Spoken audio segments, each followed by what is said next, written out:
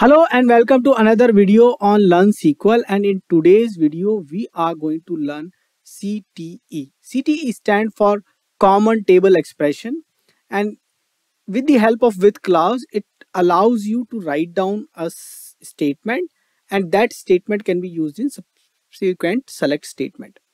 Now what happens, it allows you to create a more manageable code where you can move one of the complex part separately and gives the result set, and that result set again you can use into your main query. So let's go ahead and try out and see what CT can do for us and how can it simplifies. So let's begin with a very simple example. I have already started my SQL server and also opened SQL Server Management Studio and logged in into that one. And after that my databases are visible right now, and I'm going to run the query on the Learn SQL database. So how do I define SET? So if you remember, I opened these query previously, we use these kind of queries, the subqueries. Now I want to, let's say, do similar kind of stuff. Let's say so how do we do is, typically how do we do? Select star from sales, where let's say item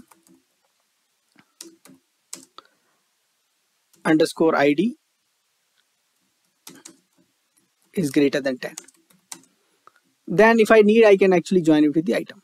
Okay, so can I move this code separately as a result set? So what I can do in that case is, let's say this code I want to separately move and then I want to join it with item.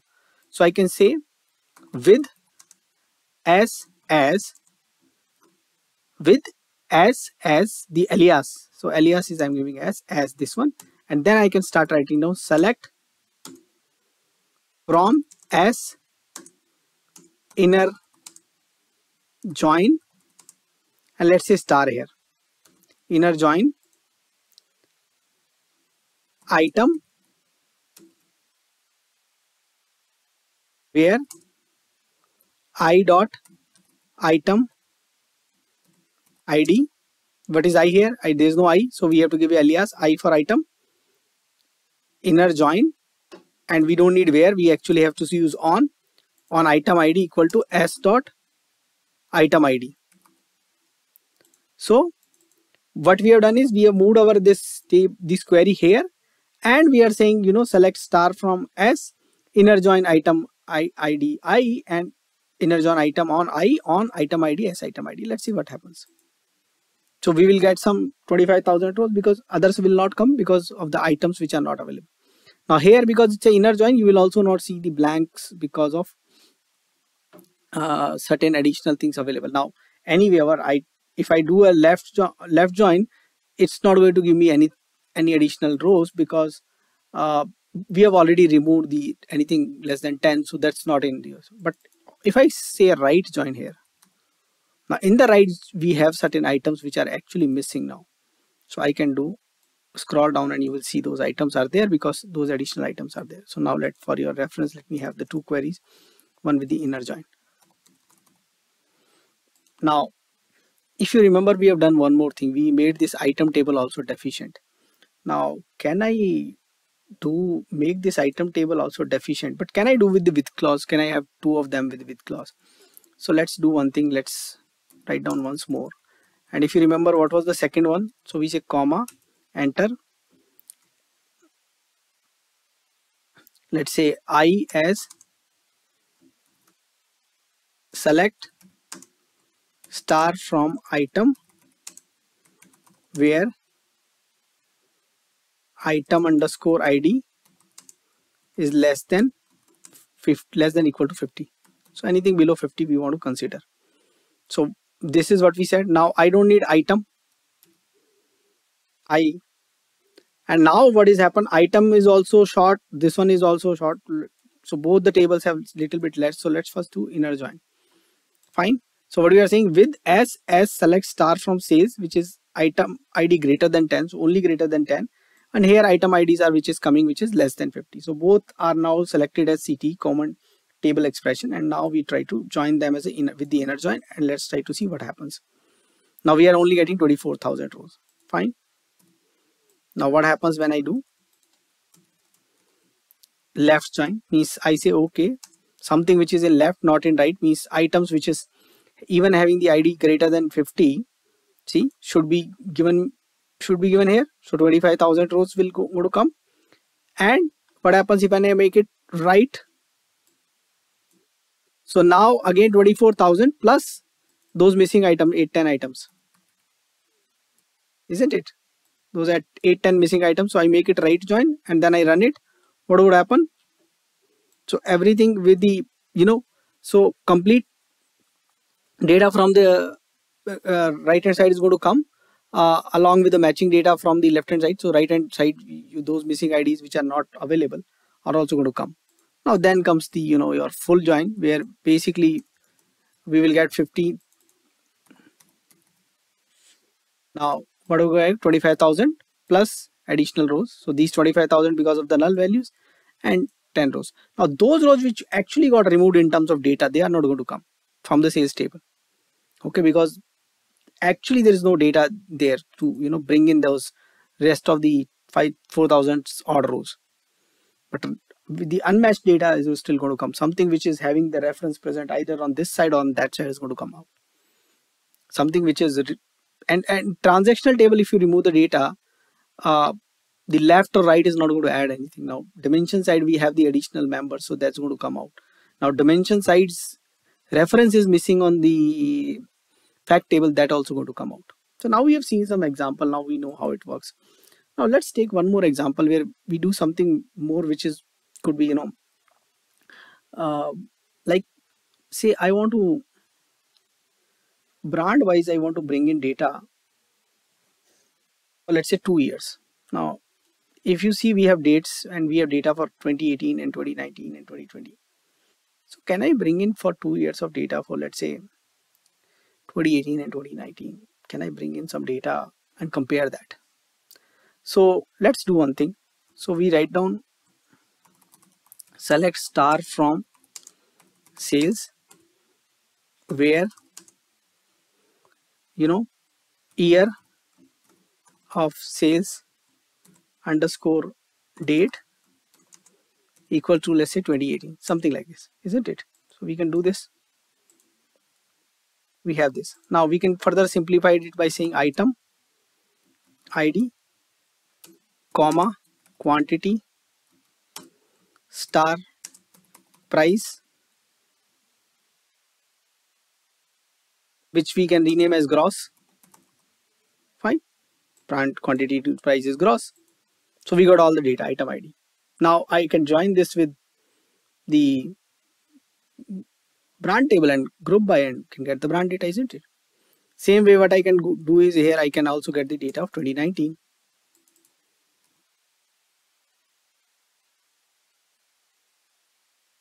So I got data of 2018, 2019, 13,000 rows here,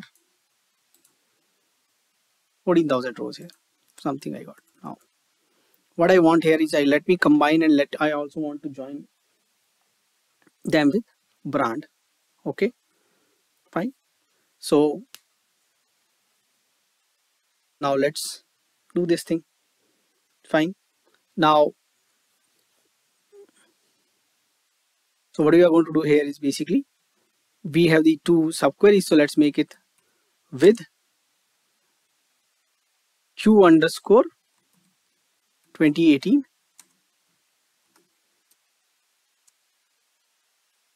as, and let's bring in this 2018, comma,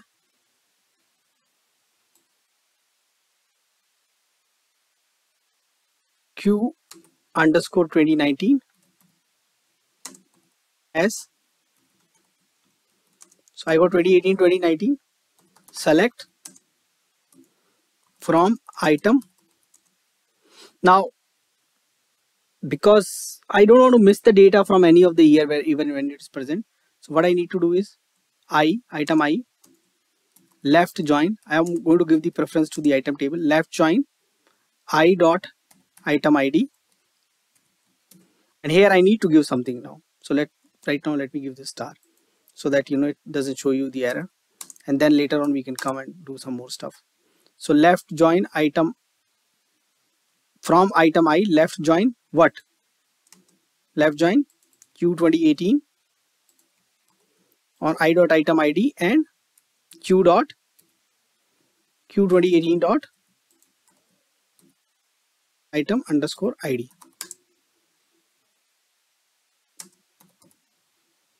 So left join q2018 from item id, left join q20 underscore 18 I dot item id equal to q2018 item id. So that's the one thing. Now again we need to do this thing with 2019. So left join 2019 I dot item id equals to 2019. And when you do copy paste, be careful, otherwise write it down again. You might actually change the table name, and in the join view doesn't change, it's going to give something else. Okay, so join will still happen on 2018. That's not going to give you the right results. Now I got it, but what I want is from I want brand only. Fine. And then both these have the same name, gross. This is also gross, this is also gross. So we'll say sum q2018 dot gross and go to call as gross 2018. And now same way, let's bring in gross 2019. Again, I'm going to do a little bit of copy paste stuff here, and whenever you do, you need to be careful here. 2019, and we are going to call it 2019. And let me give a space here. Now when I'm doing aggregation, I need to have some group by if I'm using a something which is not aggregating. So here, you know, brand ID is not aggregating, so I need to group on the brand ID. So when I'm saying group by brand ID, I dot brand ID. So now I got my two queries, and let me run this. And now you got the results. You can see for all the item brand, I'm able to get the data. So when this data comes in to me, seems like, you know, this number is a little bit bigger. And how do I test it, and what could be the reason for this number is bigger? So what we can do is quickly copy this one and you know, remove the other part. Let's say 2019, we remove it. And let's copy only one value. Let's say, remember that this brand one value. And I'll tell you in SQL Server Management Studio, it's possible to run two queries at the same time. So let's run these two together now. Now brand 1 2018 is 12,000 something, and brand 1, this is number is not correct. Why this is happening? Now I'll tell you the reason why it is happening. Why then single number seems to be correct. What's happening? This data is not grouped at item ID level. So there are multiple item ID. So when it joined with the dimension, there's no problem. But because the other table is again coming and joining, so the data is getting expanded twice. So in that case, it is not going to work out. So what I need to do here is to correct this data. What I need to do is here I need to put this sum at the item level. So now what would be my query? And let's copy this and correct these queries below. So here I need select item ID and sum of quantity comma quantity star price as the gross, and we have to add group by. And again here, now that will ensure that I am only getting one item ID. Okay. And let me try this out again. Here, select item ID comma sum of quantity into price as gross and by item ID. So now what happens? Both the data is grouped at the same level, and when I join it, it's going to give me single rows. So let's check this one along with this one. So our data of 2018, whatever data, let's sort and let's say order by one here as well as order by one. You might have seen that this time the results have came pretty faster. The moment your results is taking a little bit of time where you don't expect it to take time, just look at your query, and you should always have some way to check your results. So 12,9998 and 3549 is starting point, 39 this.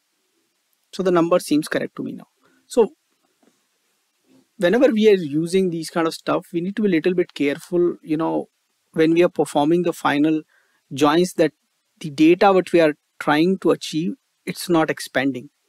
So now whenever you are using this common table expression, just make sure that, you know, granularity of the data while joining, because you have created your own temporary result sets and those result sets you are joining. So the granularity of the data or those result set is the same thing what you were expecting, or it has become something different. Okay. Another way could have been like, we do outer join between these two data and then we join them with the basically the item table. So maybe let's try that out. So let's bring in this query again without group by. So this is without group by. So can we do a full outer join between the two data?